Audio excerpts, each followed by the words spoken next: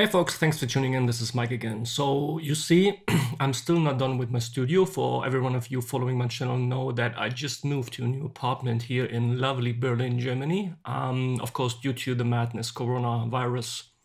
Here in Germany as well, we need to be stuck at home. So it takes some time for me to build all the stuff and to order it online, everything, and get it packed into my room. But I will make a separate video about the progress I made so far, and probably you might hear already that it already sounds a little bit better than the last time. It's still too much echo and reverb going on here, but I've implemented some acoustic treatments already, and what you see here in the back, this is basically an absorber that is gonna be put above my head over my new desk, which I will show as well in a video. But today's video is not about my room or acoustic treatment, it's about Steven Slate Drums 5.5. So without further ado, let's jump into it. So some weeks ago, Steven Slate released a surprisingly update for the successful Steven Slate Drums 5 drum sample library, which is called Steven Slate Drums 5.5. The cool thing, as you see right now, it's currently, as of the date of this video, which is mid-April 2020, it's on sale, so you can get the full version of 5.5 for just 99 bucks, or if you are on Steven Slate Drums 4 or older versions, you can upgrade now for 49, which is really cheap and affordable, so that's a cool thing. For users like me who already had Steven Slate Drums 5, the upgrade to 5.5 was even for free, which is great. One of the things that a lot of people, including myself, like about Steven Slate is that his prices, not only for Steven Slate Drums, but also and mainly for his mixing plugins from Slate Digital, they are almost always, every time, very affordable. So he really takes care about the fact that many people around the world can purchase and afford his stuff. So that's really cool. Let's have a quick look on the overview here. You see the numbers on your own. Steven Slate Drums 5 or Steven Slate Drums as a program already had tons of instruments already included. So he created some new preset kits, which I will show you in a second here. Some things that, or one of the things that popped out to me most and foremost was that he released his famous one-shot snare samples, which I'm going to show you as well, which is very cool, I think, very historic. So it's a nice additional feature here. Some technical things that they adjusted, especially that the GUI is now resizable, which is cool. He says new smart velocity triggering algorithm for one-shots. Don't know what that means. Sounds fancy in the end. You can import third-party samples and groove. They added a ton of new MIDI groove, which is cool, which was always one of the critiques for older versions of Steven Slate Drums, that the MIDI library or the MIDI section wasn't that great or didn't contain so much MIDI grooves. So now you have 2,500. You can watch some audio examples, some videos about the features. So you get the idea, and here this video I can highly recommend, where Steven explains where those one-shot samples come from. So let's jump into the software. The kit is quite clean here. I always prefer this look. I think most of you guys might be more familiar with that view, where you see the actual drum kit. It really depends on you. I always go for the cell view just because, I don't know, it's easy for me to see the instrument. So you see here on the left side where you see the libraries, I have already still have the Blackbird and Crystal Algae expansion pack included, which work under SSD 5.5 as well. So you find here on under 5.5 Designer new core kits. With classical Steven Slate names, Katya and Fatty Bombetti and Summer of 62. So before we talk about the deal sets, let's just listen to one of them just by double click. You see, depends of course on your hard disk drive or where you store them, but usually they load up pretty fast. I've created already a MIDI groove in Reaper, which I draw here out of this groove section, the extended ones. So the MIDI groove you're gonna hear is from Steven Slate Drums as well. So let's have a listen on the preset Katya.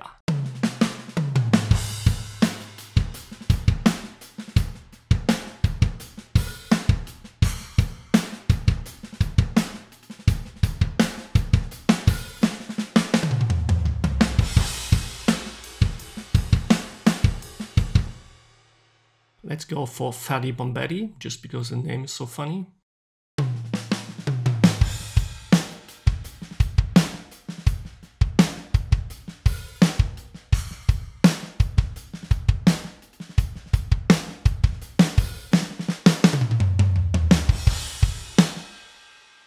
Okay, two more.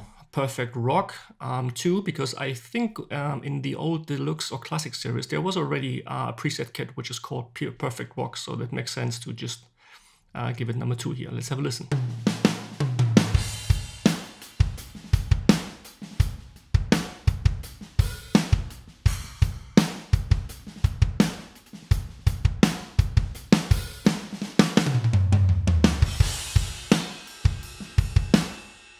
And Zeppy is, I know Steven Slate Drums loves the drum sound of Led Zeppelin, which we all do, of course. So there's another try on the Led Zeppelin kit called Zeppy. Let's have a listen on that.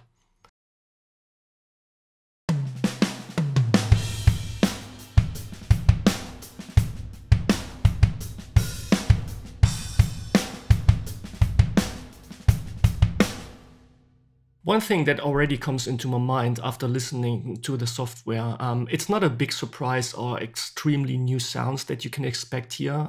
The cool thing about Steven Slate Drums for me was always is what you see is what you get. So Steven Slate Drums developed over time clearly a signature sound. When you hear the samples, no matter if you are still on SSD 4 or 5 or now 5.5, and even though he's adding new technology or new samples, new preset kits, but in the end of the day, they always sound like Steven Slate Drums, which is a good thing because they are reliable, you know, they work right off the box, they are almost mix ready. They react very well to processing. This is what I always enjoyed using those samples. So you can throw them in your DAW, put some basic EQ and compression on it. You don't need much because most of them already pre-processed, but just adding a tiny bit of EQ and compression really makes them shine. So you don't have to put so much work onto those samples to really make them cut through the mix. And I think this was always the idea of Steven Slate Drum when he started to provide his one-shot samples. Talking about that, this is very cool. So you see it here under the instrument page in the overview, you see the SSD5 OG one-shot samples. There's a cool story about Steven Slate. You should check this out in the video we provided on the website, where he talked about that those samples really were the starting point for him in the audio industry, at least in LA. When he moved to LA, he had this CDR in his hand and gave it to mixing engineers in studios and asked them to use that. Those snares that he created and recorded, I think, back in Boston.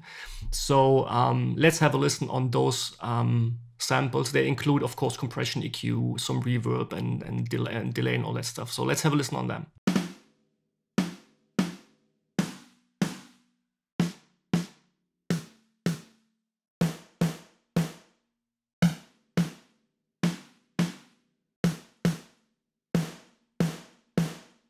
So you see, you get a ton of flavor here on different settings. It's like they have kind of like a similar character to them, but of course they are one-shot samples, so don't expect like complex round robin stuff behind the scenes. They are probably not suitable if you play in E-drums and play with a lot of dynamics with ghost notes and all that stuff. That's not what they're made for. Those one-shot samples are really made to augment and enhance your existing snare sound. So if your snare needs some crack and some pop and some fatness, and you want to have a backbeat that cuts through the mix, those snare samples will do the job.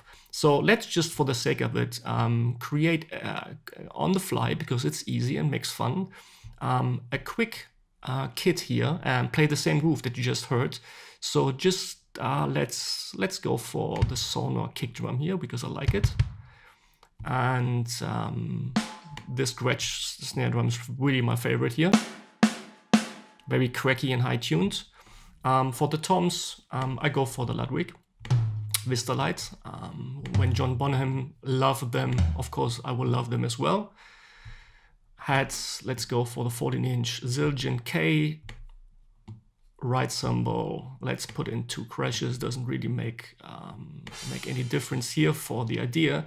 And so let's now listen to the groove just with the default settings. And this is what I told you already. If you're not familiar with SSD, you see I just picked the samples right out of the box, and the sound will already sound like kind of like mix ready. So let's have a listen.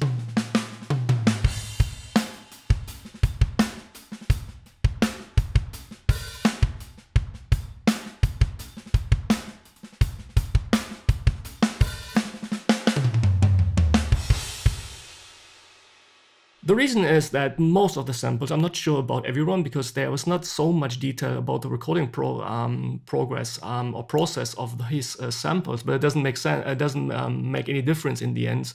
I think most of the samples had been recorded in the NRG studios in LA.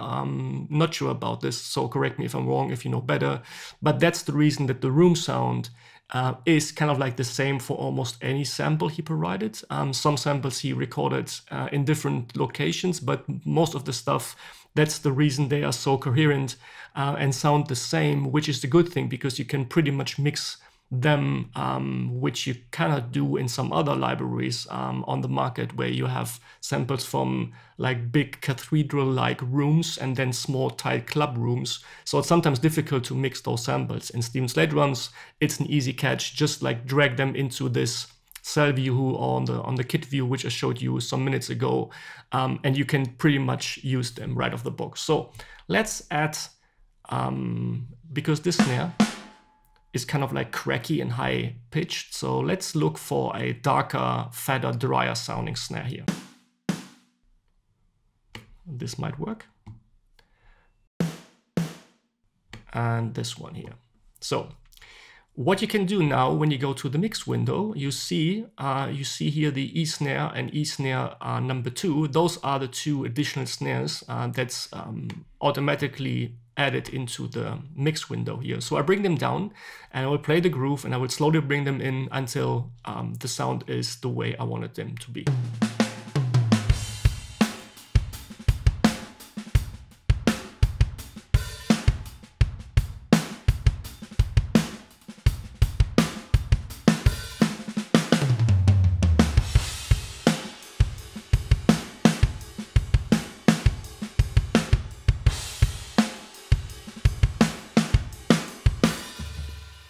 Amazing. It was easy as that. And when you are familiar with the software, now I highlighted the snare top microphone from that Gretsch snare. Usually you can adjust, which you see here, you can adjust every single microphone that was included in the recording of that particular instrument.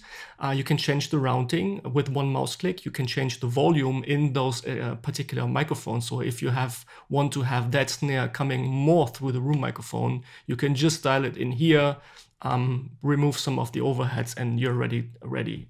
So with these one-shot samples he provided, of course, this is not possible because every room microphone and reverb he already baked into that sound when he made those samples. But that's cool. You can, as I said, those samples are not made to be used exclusively or on their own. They are made to enhance your existing sound, which I think they made it here.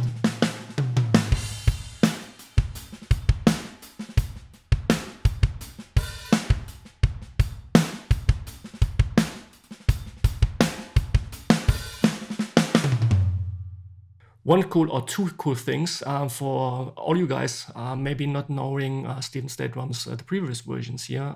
2 things that are really cool and convenient and neat is this channel here, which is called Snare Ring. What they did, I mean, every snare drum, some more, some less, have a certain frequency where you clearly hear the ring. Sometimes in a mix environment, you want to remove that ring, but sometimes you want to have this included because it gives the snare a little bit more natural feeling to it.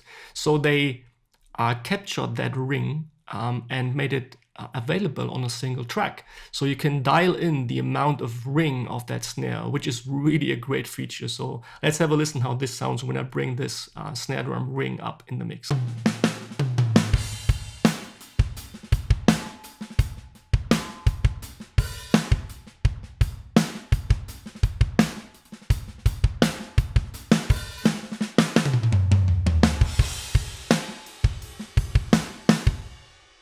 It's just subtle, and you shouldn't, of course, exaggerate that here, but it's really, really great to have. That's a neat and a cool idea. And the second thing I like about the software is here in the bottom left, you see classic and rimshot mode.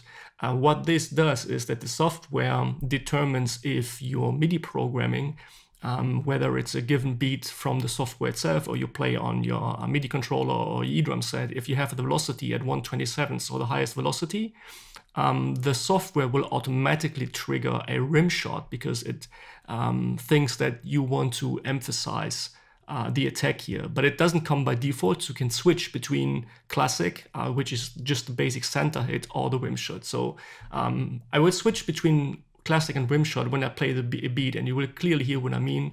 And for that sake, I will bring down the additional snare so it's more obvious on the existing Gretsch snare drum here.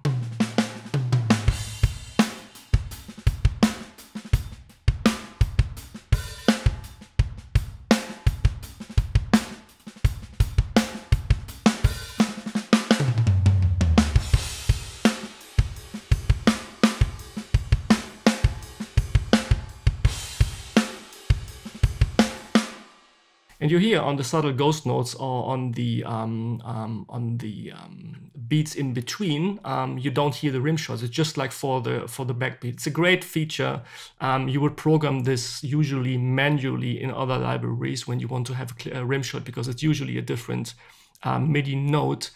They included this here, which even, again, this is like Steven Slate Drums has always been about like rock and metal and cutting through samples, and all of this, like the ring feature and the rim shot feature that included here, everything is contributing to that image and to that sound, what you get from Steven Slate Drums. So my conclusion, it's not a completely reinvented new software. I think they did a great job in enhancing and improving some of the things, some of the feedback they got from the users.